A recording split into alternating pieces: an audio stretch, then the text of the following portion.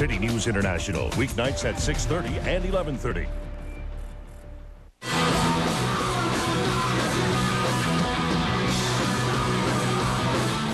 This is City TV, everywhere.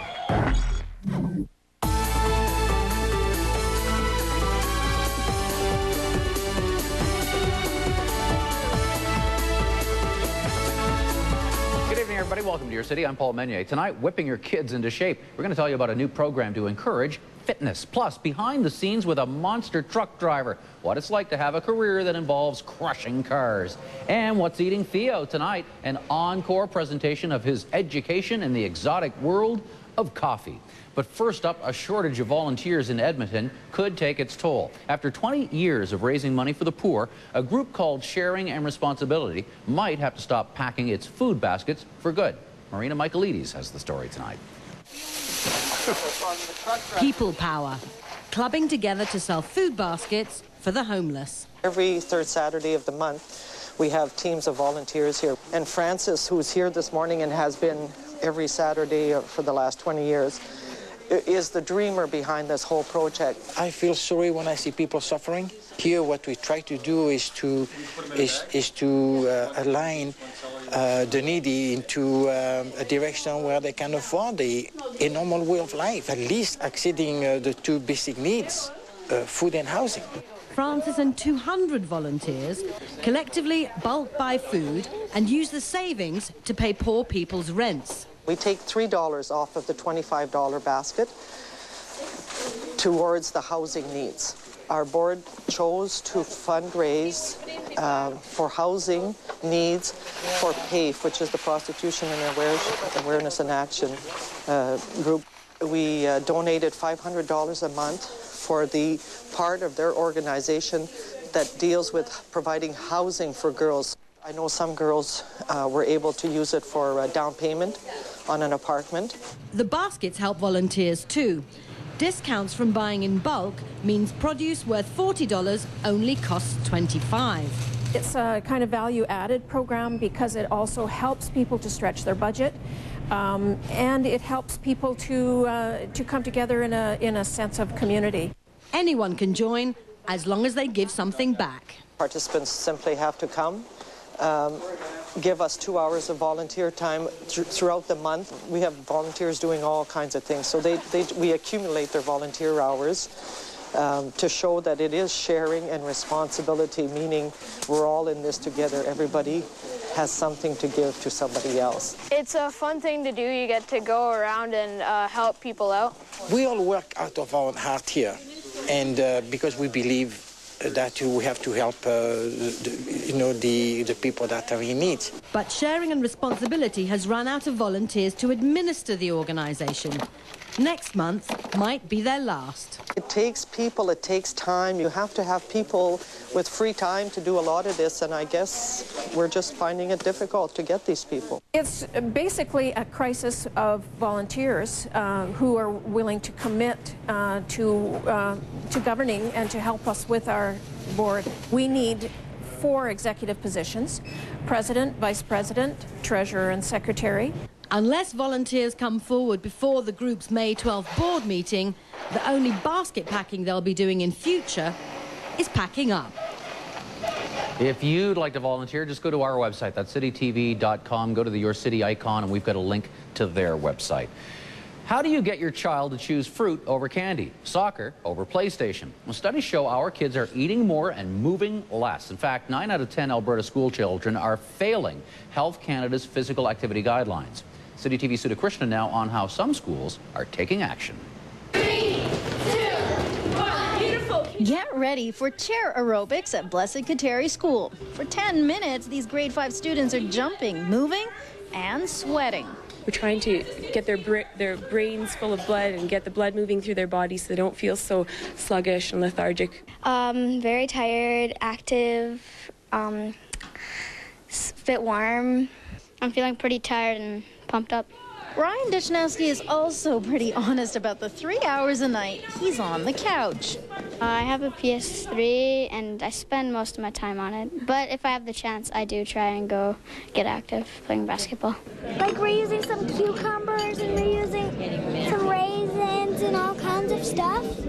At Holy Cross School, little Allison Bartha is making a fun and healthy snack. For Nutrition Month, we made March kebabs, so it had all green things, so like honeydew, broccoli, spinach, and it really exposes to students who haven't tried those types of vegetables or don't know that they might like them, and then they can go home and ask their parents maybe to go buy them.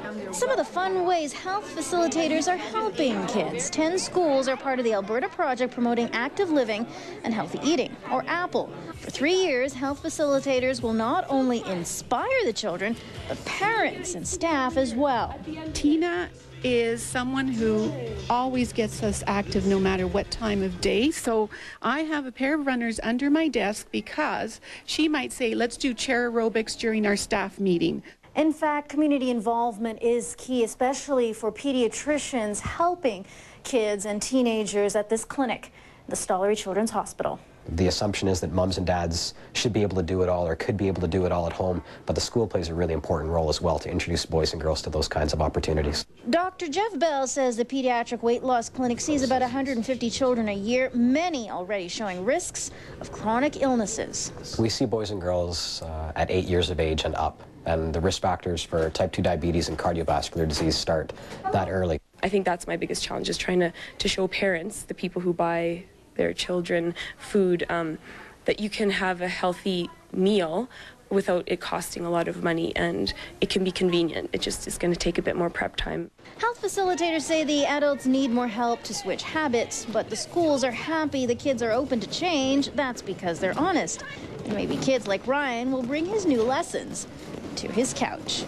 Yeah, I do some chair aerobics while I'm waiting for the game to start and exercise when I have the chance. The U of A School of Public Health is behind this program with the help of a $5 million contribution by an anonymous donor. Well, lots more to come on our show, including What's Eating Theo, and next, a new partnership means more affordable housing for your city. Your city weather brought to you by Edmonton Public Schools. Bright futures begin here.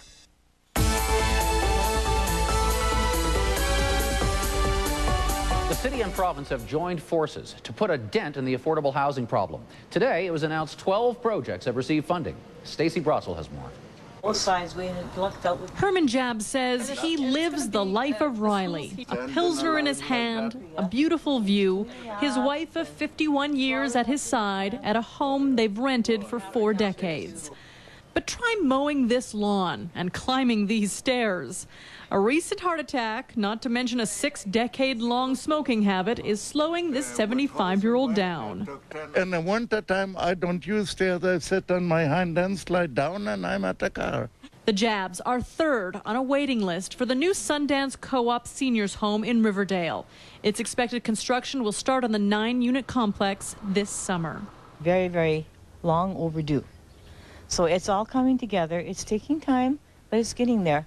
I'm pleased to recognize and thank the following participants. Funding for it was announced by the city and the province. It's called the Cornerstone Plan.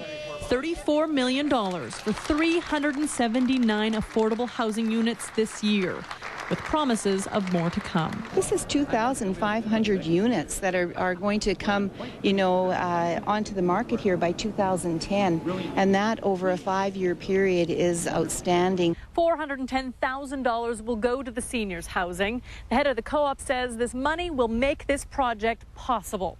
They already owned the land. They just needed a lot of help with the capital costs, which totaled around $2.2 million. The amount of funding that we've received from Cornerstones here is really making up for the high cost of land. For organizations like Habitat to purchase land in the city of Edmonton has almost been impossible. More than $1 million will go to this Habitat for Humanity project in northeast Edmonton. It will supply 18 families with homes. 42 units will be built on this land in Baturn. The project has been on the books for years. Cash from Cornerstone is getting it off the ground. The situation is very desperate. We hold information sessions every month for people interested in cooperative housing, and we've seen the numbers triple at those meetings. It's incredible. Capital Region Housing Corporation has 3,000 families on a waiting list.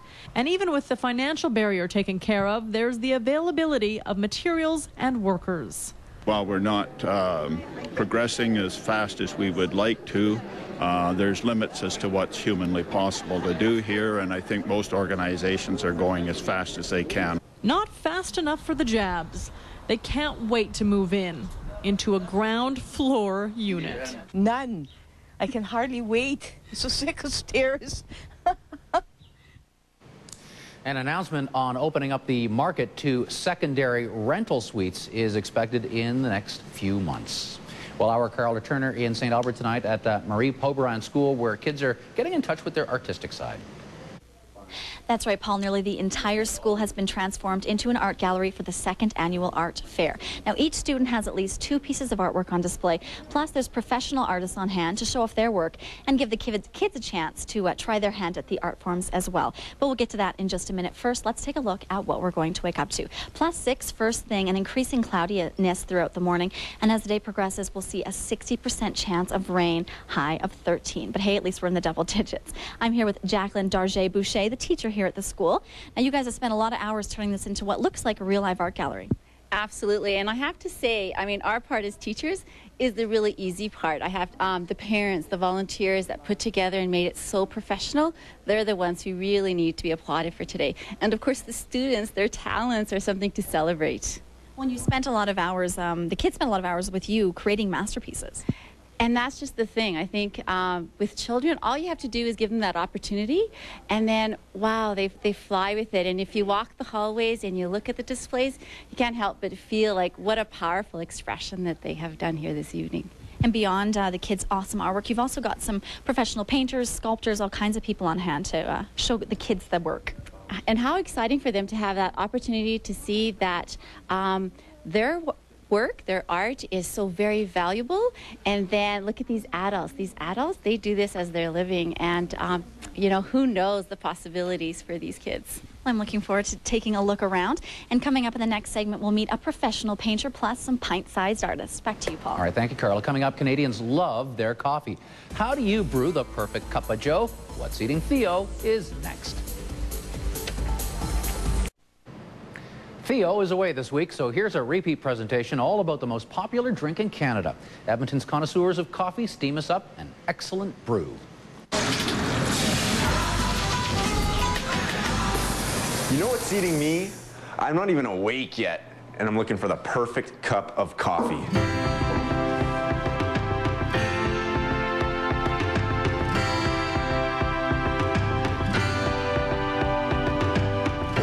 To have a perfect cup of coffee, you need to start with some great green. This is green coffee from Panama, actually. This coffee cost me $28 a pound. Let's make up a pot. Coffee starts off in a cherry on a coffee tree, and they put the cherry, in this case, in water, let it ferment in a water bath. Then they strip that pulp away, and we end up with the green coffee. Coffee is much like wine in that there's a terroir characteristic to coffee. Brazilians tend to be nutty, a little bit chocolatey flavors, vanilla. Harars or Ethiopian coffees, blueberry, citrus, spice notes, some jasmine. Sumatra is earthy, winey, some dark fruits in it. And then the year matters too, right? For the Ethiopian Harar, we roast that quite light because we want to accentuate the blueberry notes. Whereas with the Sumatra, we roast that darker because we want to get some more of the chocolatey notes out of sort of that more full-bodied flavor. We're roasting the coffee for about 15 to 16 minutes. You've got to cool coffee down fast or it just bakes in its own juices. Just like wine, coffee has a flavor wheel. Some of the basic characteristics of coffee, some vocabulary, just like wine. So you're going to get some winey, soury flavors in some sweet, mellow. Nippy. Acid's good. Acid in coffee is important. If you don't have acid, you have bad coffee. At a light roast, acid's up here. As you roast, darker and darker and darker, acidity falls away, bitterness goes way up. That's why some coffee roasters that we're familiar with, they roast coffee really darkly, and that's why you get bitterness in the coffee. One of the best ways to make coffee, period, is the clover. The clover is this fancy machine here. There's about 20 of them in all of Canada. This is the only one in Edmonton. It's about an $11,000 one cup at a time machine. It's sort of a cross between a French press and an espresso machine. Look at this. Ooh. So up, yeah. So it's like a little coffee patty. Now it's extracting, pulling it down here. Smell the aromas, and then.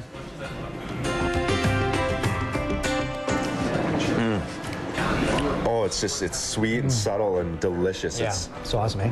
That is beautiful. What has more caffeine, light roast or dark roast? You know what? The reality is dark roasts have a little bit more caffeine, but it's so negligible. It's not the roasting of the beans that matters. It's the brewing method that determines how much caffeine ends up in the coffee. You want coffee fresh within 5 to 6 days of it being roasted. And that's what we try to do here at Transcend. Put it in an airtight container, and fridges are terrible. So yeah. I think that's really important information for everybody. Grinding fresh is really important because when you're in grinding right before you brew, all those aromatics that you want to experience in the coffee are still present. For amazing espresso, the machine matters. This is the Lamborghini of espresso machines. One of the most important things about espresso is proper brewing temperature. When we control the temperature of the water on this machine, it's actually set to 203.5 degrees. So even when making a latte, you want to make it's still important to have a perfect shot of espresso, right? That's the foundation. So you're going to do some razzle dazzle as well?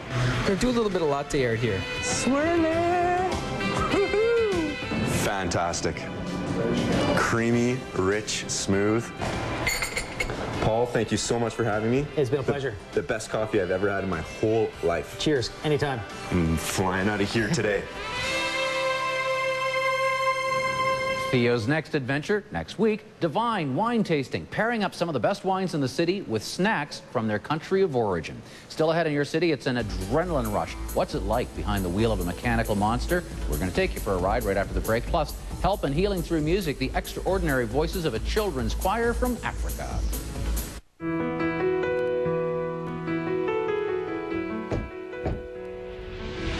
When you work with a realtor to sell your home, you gain access to a whole team of experts working to get you the best return. People like Carrie Poser, who works for Wendai Interiors, a home staging company. It's our job to ensure that your home is presented in its most attractive light. For example? Well, an empty room lacks warmth, so by adding furniture, lighting, and accessories, we're able to make it feel more like a home. So by giving it a homey feeling, it encourages buyers? Absolutely. Buyers are more likely to fall in love with a home that's been staged, giving you an opportunity for a quicker sale. And your investment of even a couple of $100s can add thousands to your offers. We've made it easier for the buyer to picture themselves living in the house. Which makes it easier for you to sell. Home staging, another way your realtor helps you get the most value when you sell your home. To find out more, go to howrealtorshelp.ca today. For the best way to start your day, wake up with us, the Breakfast Television Team. Weekday mornings, 6 to 10 on CityTV.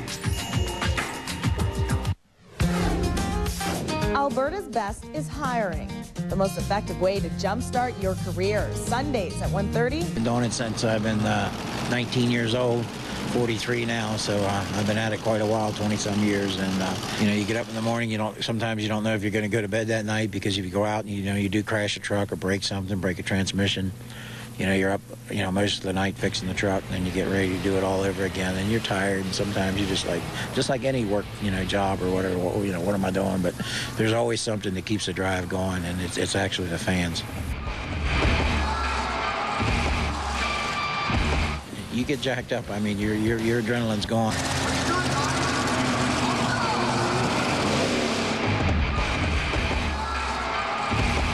I can't count how many times I've crashed, but really had no serious where I've gotten injured. But we've had some pretty good ones where we tore the truck up pretty good. That's how it's done. Black Stallion is a 2007 Ford F-150. It's all custom built. It's got a custom chassis, custom shocks. It weighs 10,000 pounds. It's got 1,500 horsepower.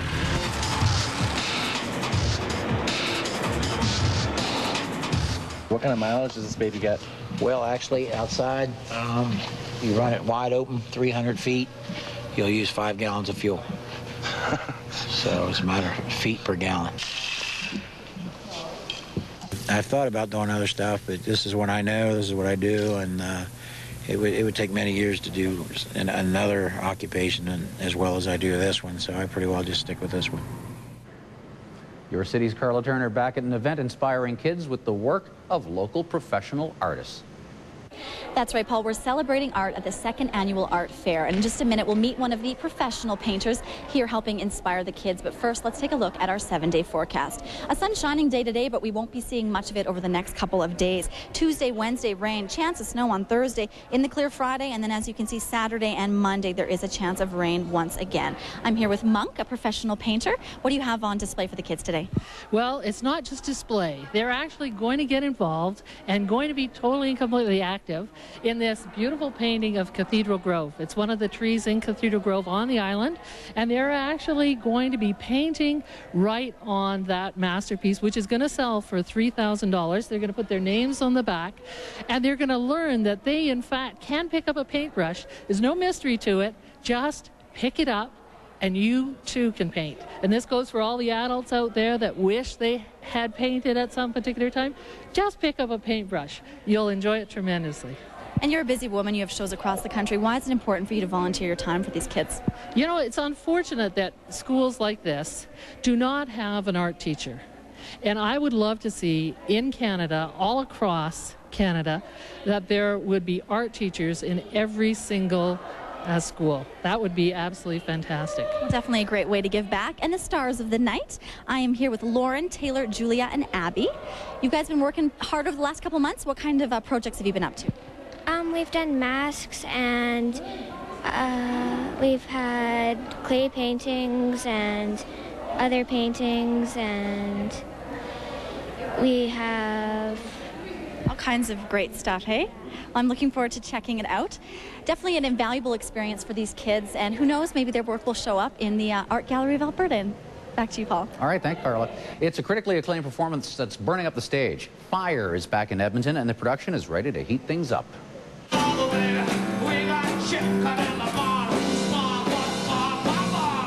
I don't think you'll see a more entertaining show this year.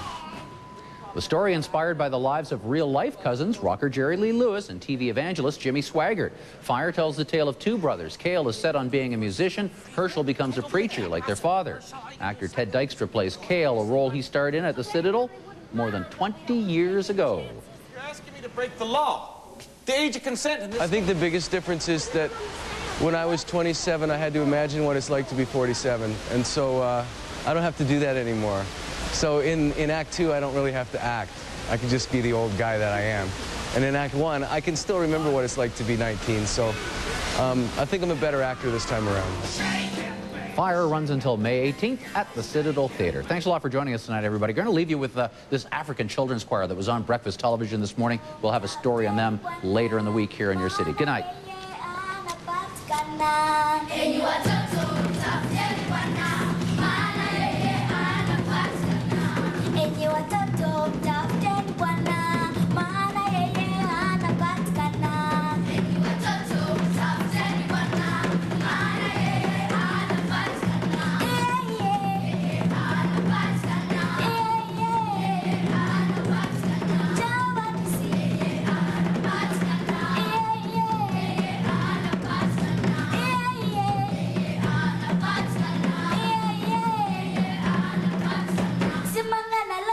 Masih, Zakia tiking yang nang kau kuat.